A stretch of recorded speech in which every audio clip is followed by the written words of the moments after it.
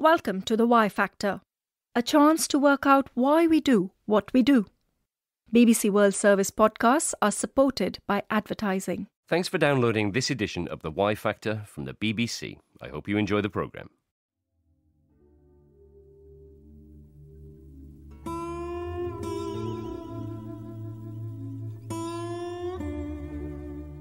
BBC World Service. I'm Mike Williams with the Why Factor. Today, a fabric and a garment. Once clothes for working men, now they're worn by anyone. Sometimes, it seems, by everyone. This item of clothing, unlike any other, has taken over the world. Today, denim and jeans. Denim embodies a kind of cool, because denim is casual and it's very individual. I'm so hooked up on denim, and if I see some heavy faded denim, for me it's like I'm living in paradise. Jeans have almost transcended their stories of origin to become just jeans. They're so ubiquitous. They're worn from Azerbaijan to Zimbabwe, from Greenland in the north to the southernmost towns of Chile. There are places in the world where you won't see blue jeans, but not many.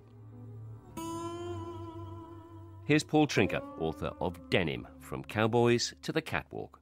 The French claim it because the original term is serge de Nîmes. From the city of Nîmes. Yes, serge de Nîmes was a fabric that looks a lot like denim, although it was actually made with wool and cotton. And there are pictures from, I think, the late 1600s of Italian kids in what really looks like today's workwear. It looks like denim. It's even got the kind of brightly contrasting stitching that we associate with denim. But again, that was a wool and cotton fabric. But really, modern denim as we know it first basically became popular in America in the 1850s. So the fabric, or something like it, had been around for a while, dyed with indigo from plantations in India. But jeans as we know them came a little later, with the meeting of a Russian, Jakob Eufes, and a German, Loeb Strauss. Like so many of the new immigrants to America at the time, they changed their names on arrival. Jacob Davis and Levi Strauss. It's a story about innovation, a story about collaboration, and it goes back to 1870s. Tracy Panak is the corporate historian at Levi Strauss & Company, based in San Francisco. There was a tailor in Reno, Nevada, whose name was Jacob Davis, and he'd been asked to make a very sturdy pair of work pants, and he had a hunch that if he took a piece of small metal rivet and put it in the stress points of a pair of pants, right around the pocket area, he could create a very durable pair of pants. And that's what he did. And the hunch proved correct. The pants were so well received that word started to spread, and he got so many requests for the pants that he decided to write to his fabric supplier, Levi Strauss in San Francisco, and ask if he was interested in taking out a patent. Levi Strauss agreed. He was a seasoned businessman at this point and was ready to take on a new adventure.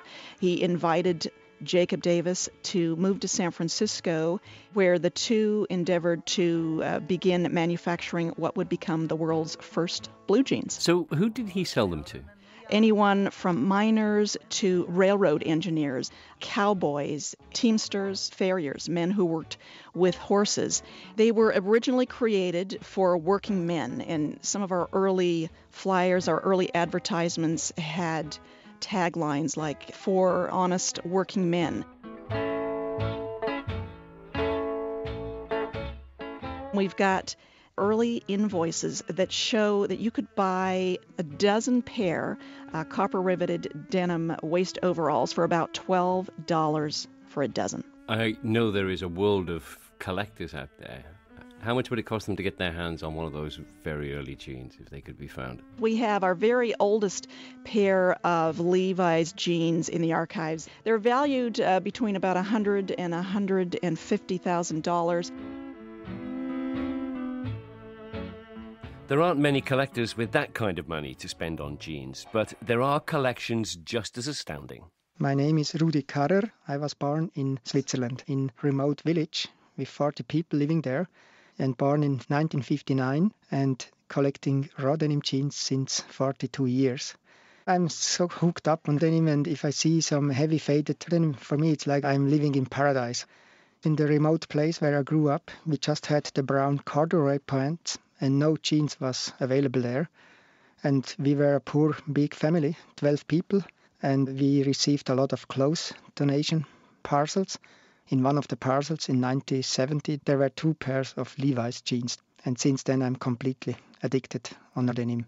For me, it's like a fetish. It's also a part of a revolution. You have many pairs of jeans. Now there are about 7,000 pairs of jeans and about 5,000 denim jackets from the 50s until now. What do you do with them? Most of them are stored in a room, and more impressive samples they are displayed in another room. And I want to try to keep the raw denim spirit alive with displaying the power of denim evolution. These days, almost anyone can wear a pair of jeans. There are some local traditions, of course, some places where Western dress is frowned upon, where women in particular are restricted in what they can wear. But everywhere else, you'll find jeans, worn by men and women, children and their grandparents, doctors and dock workers, miners, missionaries and supermodels. The project that I did in London, what we found was that actually people wore jeans because they wanted to be ordinary. Sophie Woodward, a sociologist at Manchester University in the UK. Her research in London was part of the Global Denim Project, a look at the history, extent, economics and consequences of denim's world domination. This desire and interest in being ordinary very much arose out of the presence of a multicultural city, and people just wanted to get on with their lives. But at the same time, they knew they could do that through jeans because jeans weren't seen as being from anywhere. Because they're present in countries throughout the world, they weren't seen as being particularly American, they weren't seen as being from people's countries of origins, they weren't even seen as being particular to London or the UK.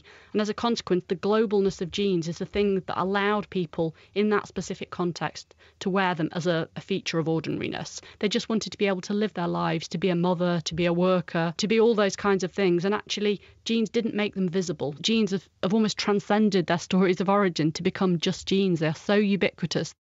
According to the Global Denim Project, its research suggests that on any single day, the majority of the world's population is wearing at least one item of this textile. Denim embodies a kind of cool, because denim is casual and it's very individual. The whole point about denim is it wears in a different way for each individual who wears it. That's basically the template that everyone follows for denim. Of course, in the 1890s and 1900s, when it was invented, it was mainly workwear for miners, etc. 1930s, it became associated with cowboys. The Levi Strauss company were based near Hollywood, so already you'll see in the 1930s it becomes a kind of something that film stars and fashion models would wear.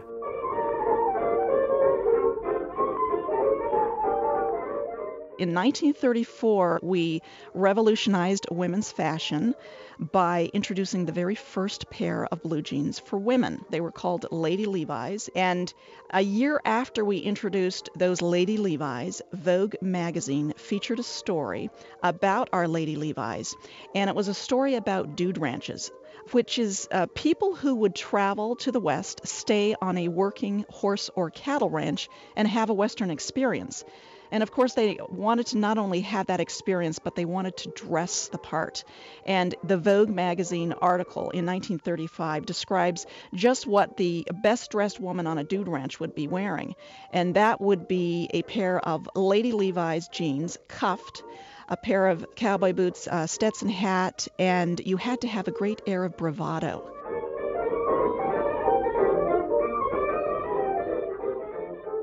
And then really by the 1940s, you had a bunch of essentially mostly Navy servicemen coming back to the West Coast, forming biker gangs. They would all wear denim. Therefore, you have this kind of proliferation of youth culture. Neil Cassidy, who is really the subject of Kerouac's On the Road, used to wear denim, so it's mentioned in On the Road. And then you get the early rockers who were wearing denim as well. We're gonna rock. Rock it, John. We're gonna rock. Rock it, John. We're gonna rock. And then, of course, you have Marlon Brando and James Dean, other people wearing denim. So really by about 1953, 1954, 1955, it's established as a template. Really, all you need to look cool is a pair of jeans, a white T-shirt, and maybe a pair of engineer boots.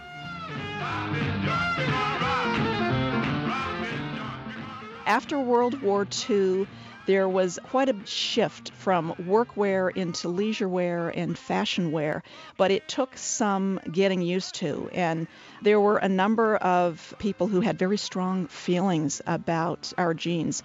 So actually, for many schools, Levi's jeans were banned because they were considered connected with juvenile delinquents.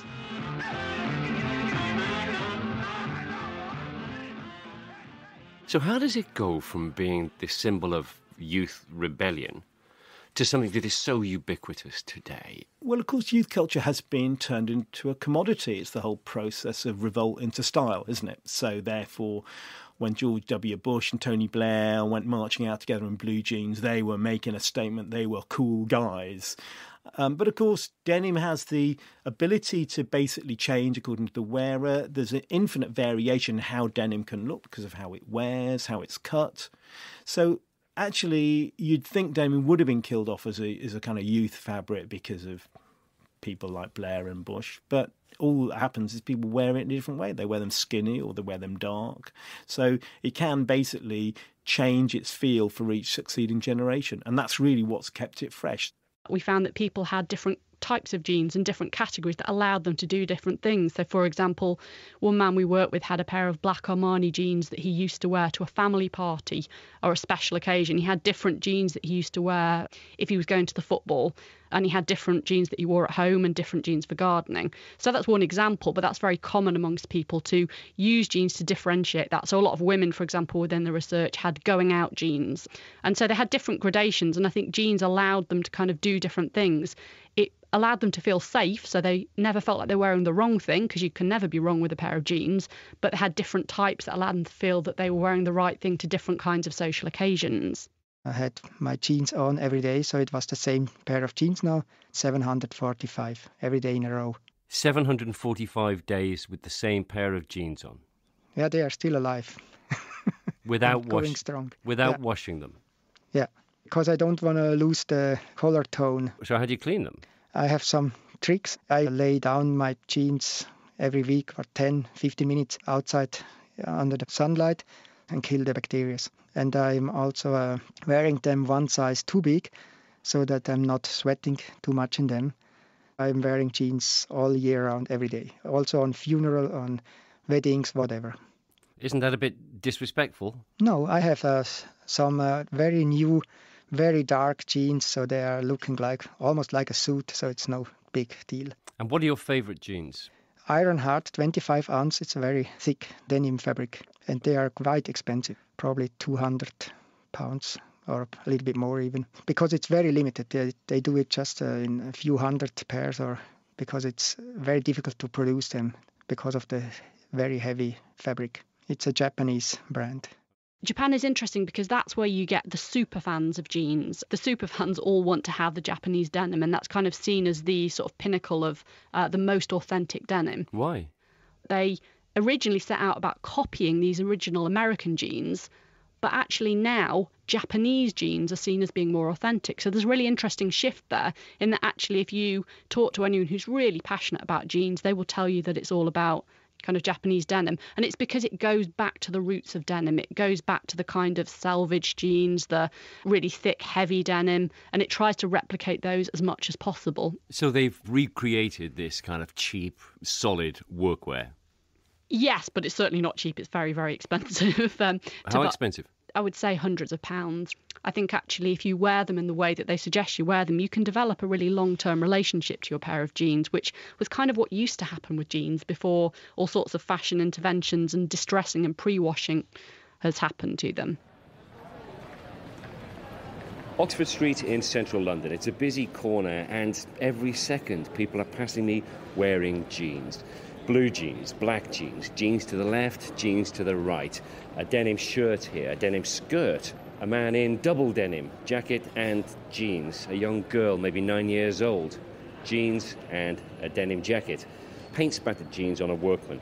And also something quite remarkable, jeans in tatters, jeans ripped and torn on a young woman here wearing jeans that look 100 years old. They're faded and frayed. Looks like Levi Strauss and Jacob Davis could easily have stitched them themselves, but they could very easily have been bought new this morning.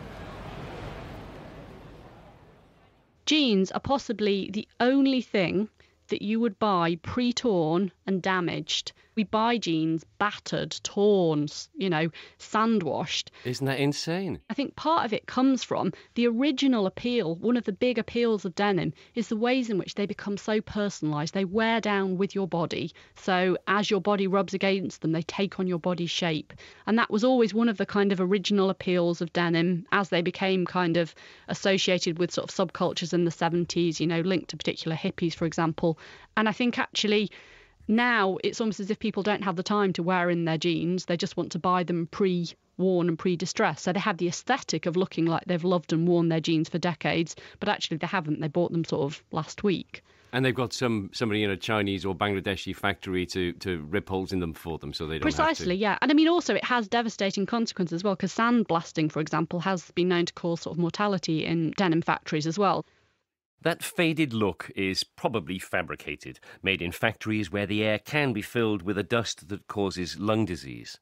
The indigo dye is largely synthetic these days, and according to the Worldwide Fund for Nature, it takes 11,000 litres of water to make a single pair of jeans. They may be cool, but they're costly. Yet still, the world seems to be in love with them. It's been with us for close on 2 centuries. Do you think it'll still be with us in 2 more? Each succeeding generation tends to adapt denim to their own style. And a fabric that looks better as it gets older, it's like the perfect invention. I associate my own jeans wearing with the fact that I can't really be bothered to make more of an effort and the fact that I'm a bit lazy when it comes to choosing what to wear. Snap sounds very, very familiar. And I've got about probably 3 or 4 pairs of jeans. I tend to buy them in 2 or 3 at a time and just wear them to destruction. Yeah, well, that's the way to do it. That's the original way to wear jeans. So, so nice to be authentic for once. That's yeah. What other garment is there that's 130, 140 years old and basically is still, or is in fact even more stylish today than it was then? It's quite incredible.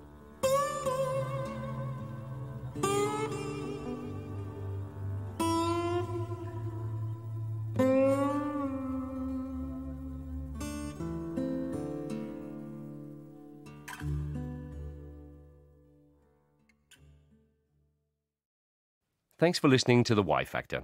If you'd like to hear more, there's a wide range of programmes on our website. Everything from the influence of television on our lives to myths about mirrors, the mentality of the mob and the kiss. Visit bbcworldservice.com/Y Factor.